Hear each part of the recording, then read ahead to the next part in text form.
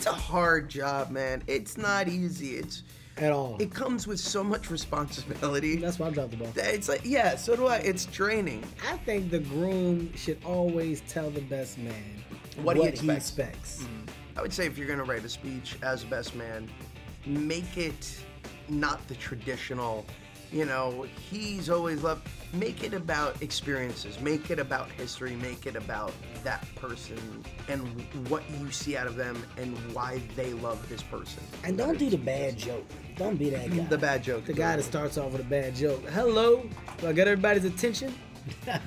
This reminds me of the time when Bobby shit on himself.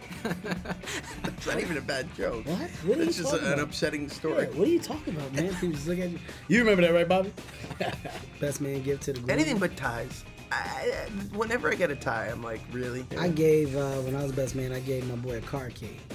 He opened it up. He's like, "You got me a car." I was like, "No, it's just one of my keys."